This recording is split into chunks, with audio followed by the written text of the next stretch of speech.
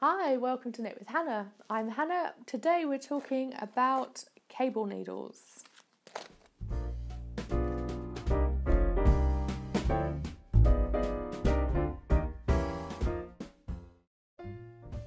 Hi, welcome to Knit with Hannah. I'm here with another Knit and Natter Vlogmas. We're talking today about more of the bits and pieces that are in my Knitter's Toolkit. I hope you'll join me for that. We're talking about cable needles. If you want to find out more about what's in my toolkit, then you can look at the previous two videos. I was talking about measuring tape and what's in my needle case. And I'm going to have more video for you in the next few days too. So hit subscribe, click on the little bell. You know the rules now. If you want to see more videos, you need to be notified. So hit on the notifications bell and you'll be notified when I give you these new videos. I'm also giving you videos every Tuesday through December to help you with Christmas knitting, work out what gifts you want for Christmas, all that kind of thing. And I'm going to be giving you Tuesday morning videos every day, every Tuesday through 2019 too. So if you want to know all about those, then yes, you need to subscribe and hit the notifications bell. Okay, let's talk about cable needles. Now this very lovely set came with Let's Knit magazine, which is a UK knitting magazine, and I thought, why do I need three? They're really pretty because they're different colours.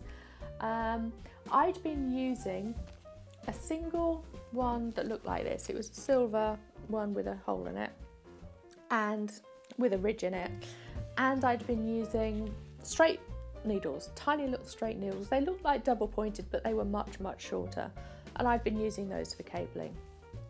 And then I got these and I thought, what's the point? Why do you need three? And then I started using them and I realised that there was a very good point to these. If you start knitting in different thicknesses of yarn, then you need the different thicknesses of cable needle.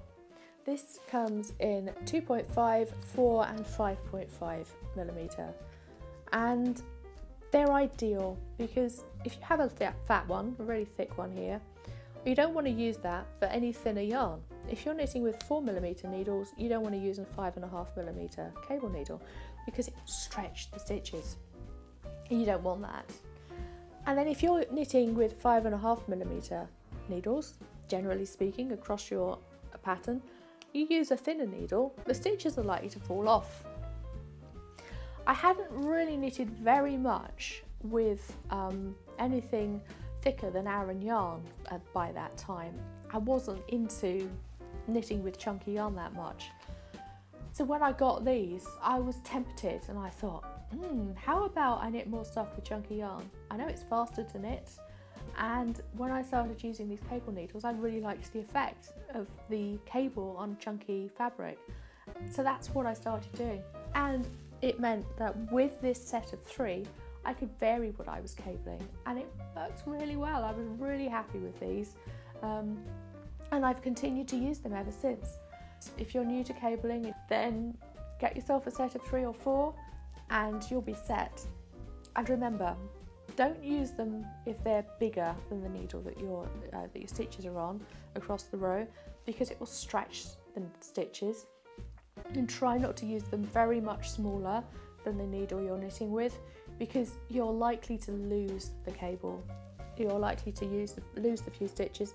That's why that curve is there, so just make sure they don't fall off, but it will only hold it so much. And I have seen cable needles where it's more of a rectangle that comes out there instead of just a little curve.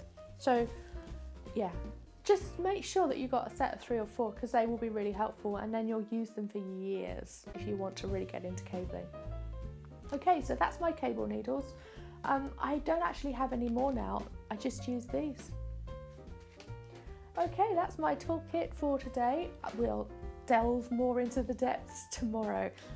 Do subscribe and hit the notifications if you want to see that.